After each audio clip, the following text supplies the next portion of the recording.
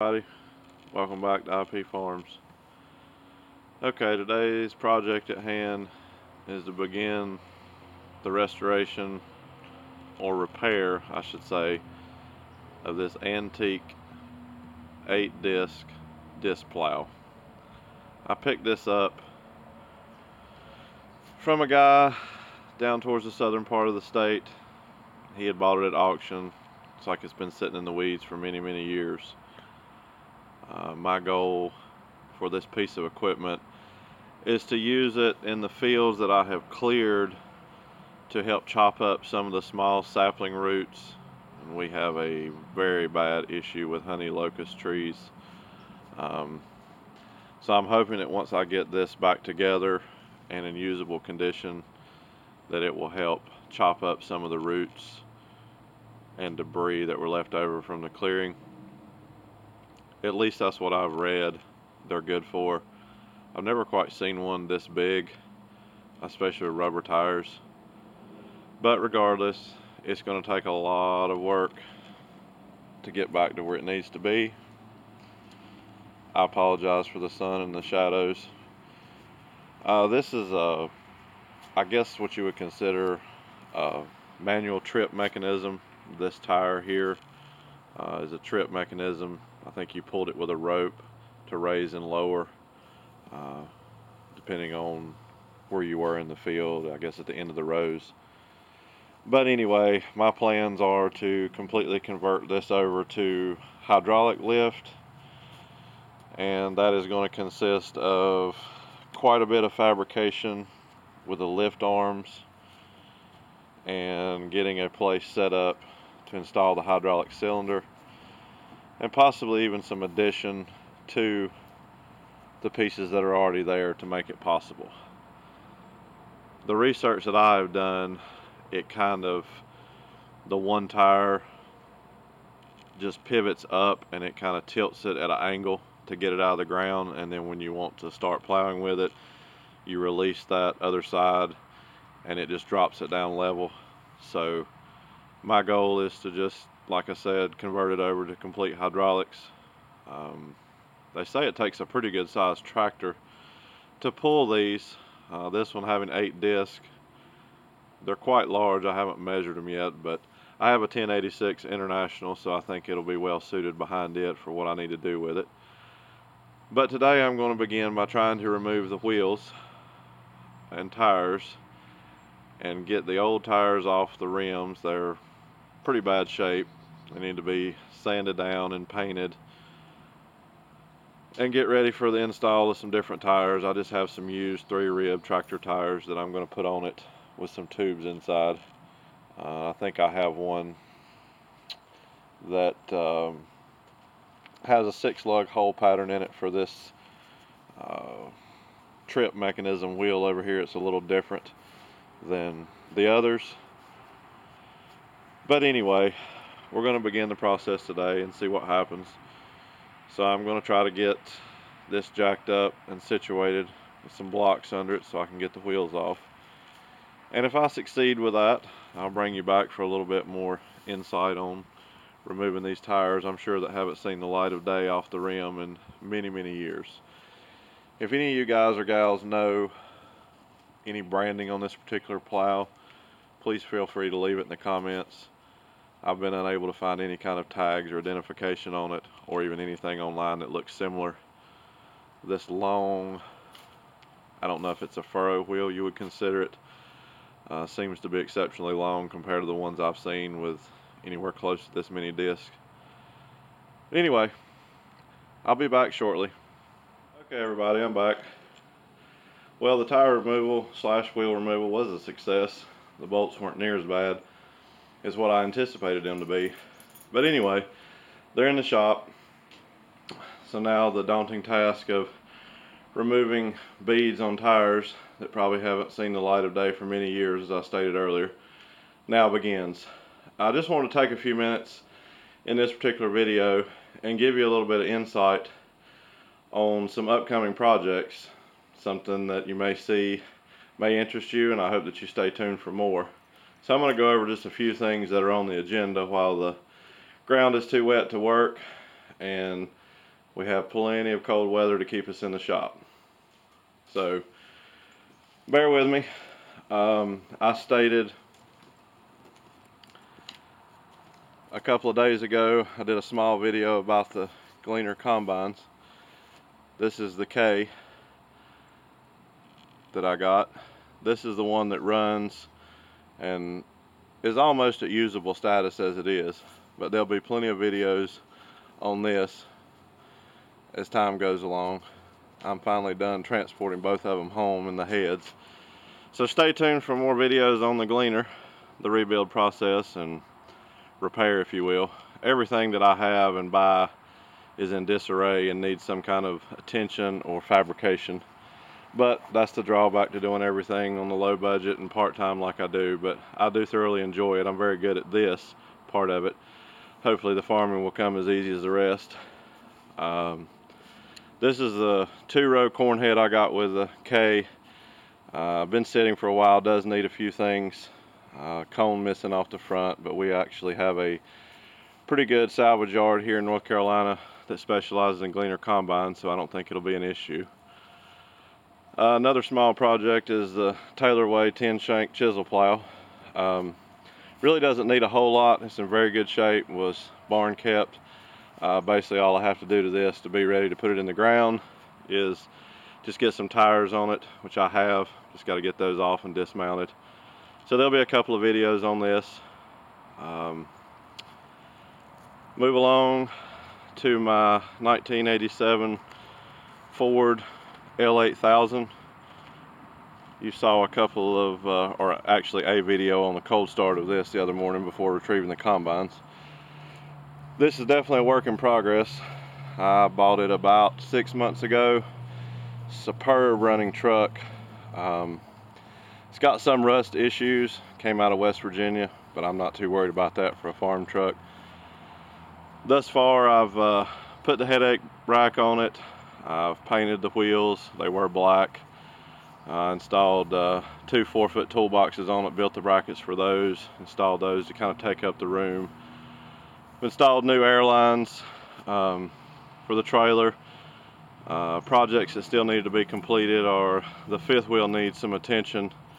I think it just needs to be taken off and cleaned up real good and greased.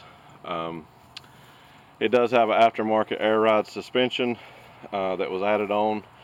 I'm still on the fence whether I like it or not, really can't tell. Truck ride's pretty rough, but I have to install an airbag on this side. It's in pretty bad shape, and it's got some bushings in the cross brace for the air ride that I've got to get machined and installed.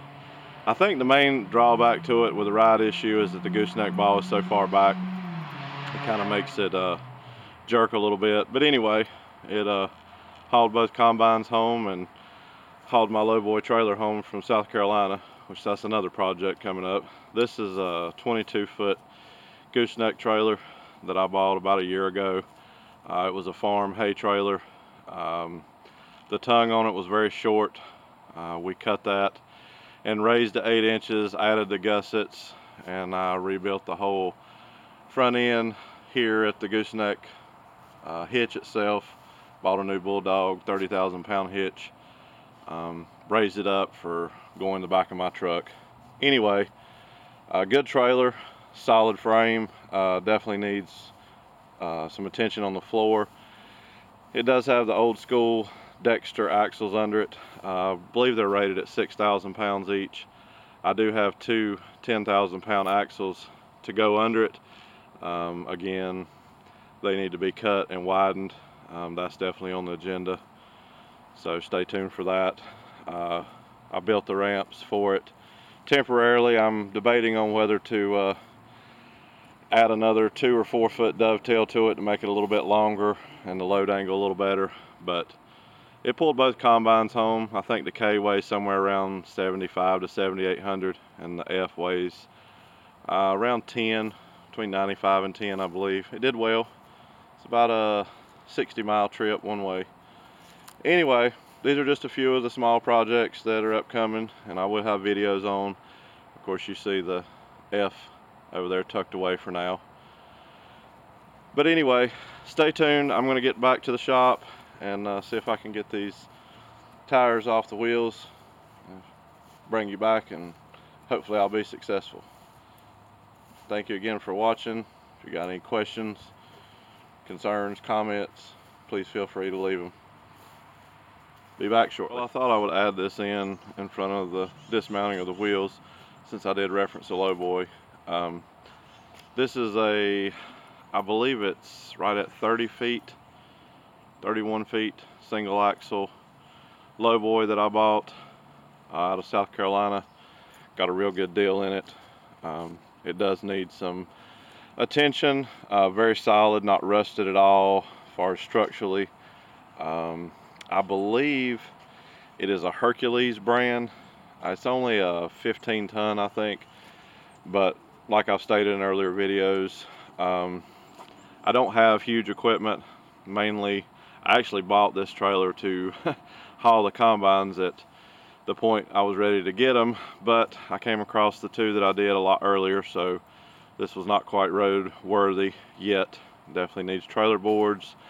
The biggest project on this one is probably going to be the removal of the old style lowboy Dayton wheel axle, if you will. It runs the 8 1/4 15 lowboy tires, which are notorious for giving issues, constantly flat. It's got the tube and flap in it, 2-piece wheel, blah blah blah blah. But I do have a set of axles out of a regular van trailer that I think we can get fabbed under here. The only drawback to it is I'm going to have to run 22.5 low profile tires, which is going to raise it up, the best I can tell, somewhere around 6 to 7.5 inches. Not really a big deal. Like I said, the 1086 is about the only thing on here, around here, that I'm going to really need to transport other than the combines, and for right now they're going to stay here. Apologize, phone rings all the time. Anyway, as I was stating, the 1086, we do have a little small Alice Chalmers track loader. I believe it is a 655. Got a little 4-cylinder naturally aspirated Alice Chalmers diesel in it. This is what I've been using to clear the land with. Works like a sewing machine for what I need to do. It's a little on the small side, but I don't have any great big growth in the fields. It's mainly just 4 to 6 inch trees. It's done well. We use it all summer. No issues at all with it. Not sure if I'm going to keep this particular piece of equipment after I get finished clearing, or if it'll go down the road, but regardless, I think it weighs somewhere, don't quote me, but I want to say somewhere around between 15 and 17,000, I think. So I'm thinking it would be a good fit for the lowboy. But anyway, this particular item doesn't need any work done, so it's just waiting here for the ground to dry up and where I can get back in and do some more clearing. But anyway, just thought I would give you a little insight on the lowboy trailer that I referenced earlier. I'll definitely bring you guys along for the adventure on the axle swap if that's the route I end up deciding to go. I believe it has a bent spindle on the one side, so between that and the issue with the tires, I'm more than likely going to swap the axle out. I do have a friend of mine that specializes in axle repair, spindles and whatnot, that could repair it. But anyway, all right, back to the shop to mess with the tires. Thank you. Okay, everybody, I'm back. Well, the old tire removal was successful. Wasn't that bad, honestly. A lot better than what I thought. As they say, a blind squirrel gets a nut every now and again. I did run into one issue with this wheel here, which is on the mechanized side of the plow. This wheel has a military tire on it, and it feels like the tube is severely rusted and the bead rusted to the wheel, to the point where as I'm trying to break the tire off the rim, as you can see, the rim's in such bad disarray that it's bending the rim. I have a couple options here. I've done it before. I can either cut the center out of this wheel and weld it into another one to keep the same lug pattern, or possibly I may, since I'm doing away with the lift mechanism and changing it to hydraulics, I may just end up fabbing up a different arm and putting a regular spindle on it. I had to do that with a bush hog I bought. But anyway, I think this is going to be a stopping point for tonight. I've got to go up and wash these wheels off. Years and years of mud and water and everything else. Let them dry. Come back tomorrow and try to get the rust and everything ground down, slicked up, so I can paint the inside of the wheels, get the new tires mounted. But I just wanted to throw this in there for you guys. There's nothing that I do that I use expensive tools or have access to, so I just wanted to give you a little insight.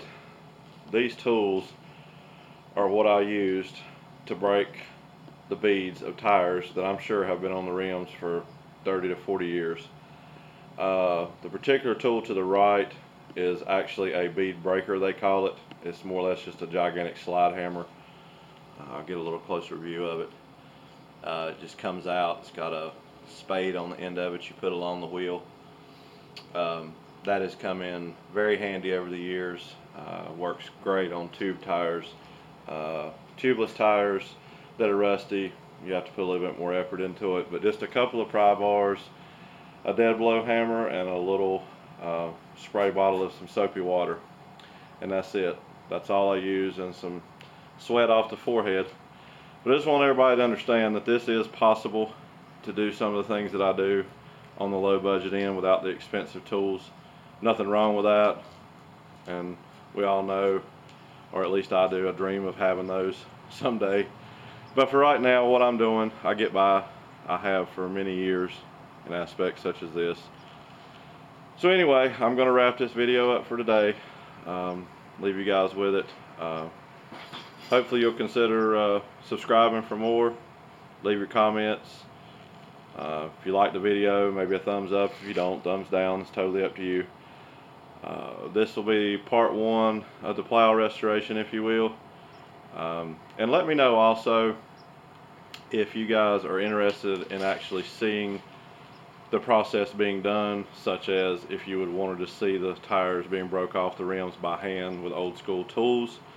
I can always do a time lapse or, you know, speed it up. I just don't want it to get boring and lose interest in people. I get long-winded when I talk, so I've got to work on that. But anything you guys want to see more of that I'm doing, please let me know. Not a problem at all to set up the tripod and time lapse it if need be, or give a detailed explanation. But I did want to give you the rundown on just the simple tools that I used. I've got another good pry bar. I don't know where it is, so I use an old school nail puller, if you will, crowbar I think they used to call it. But anyway, thank you guys for watching, and stay tuned for the next one.